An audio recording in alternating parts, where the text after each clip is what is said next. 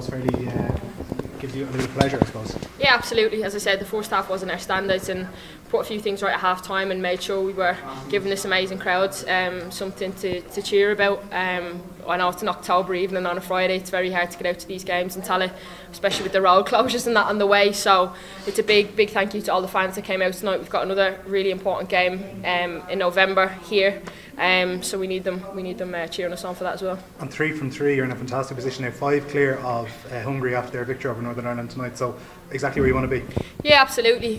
For us it's just about gaining momentum now, gaining confidence in our performances, and really looking to improve how we play.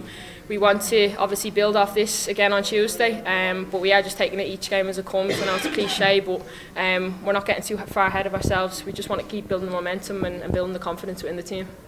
Katie, I know you'll tell us it's all about the team, but Ballon d'Or nomination is a special thing, it's a rare thing for Irish footballers. Yeah.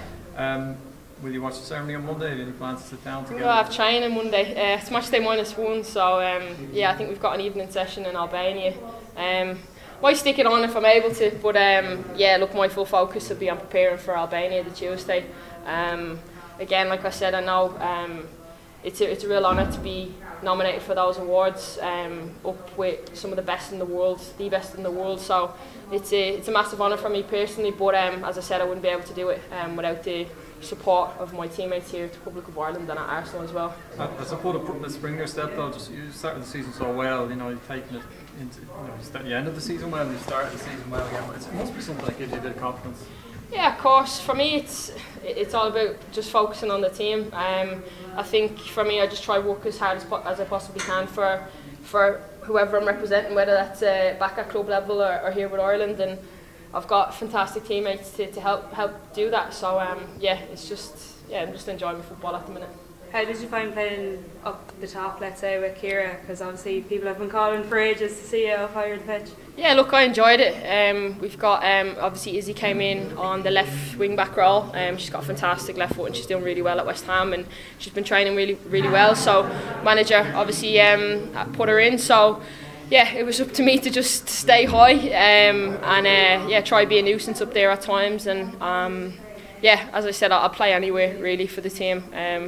Hopefully I'll not be in defence on Tuesday, but yeah, I just try to give it my best wherever I am on the pitch. Do you think that's been a product kind of the Nations League? You talk about Izzy, but Abby as well was a big person who featured, and then Aaron coming on as well. You're getting those younger players in and that bit of experience too. Yeah, look, it's really exciting in terms of having the young girls coming through.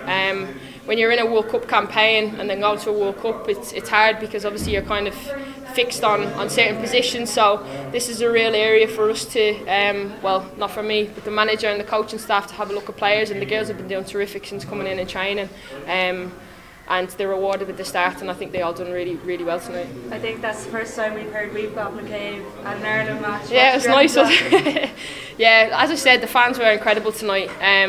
Even when the goal went in and we conceded, they cheered and kept us going and kept the momentum and really kept the energy in the stadium for us to go forward. So they're massive for us, no matter where we go. So yeah, I'm hoping to see them all in November as well for the Hungary game. Okay, guys. Thank you. Nice. Thank you.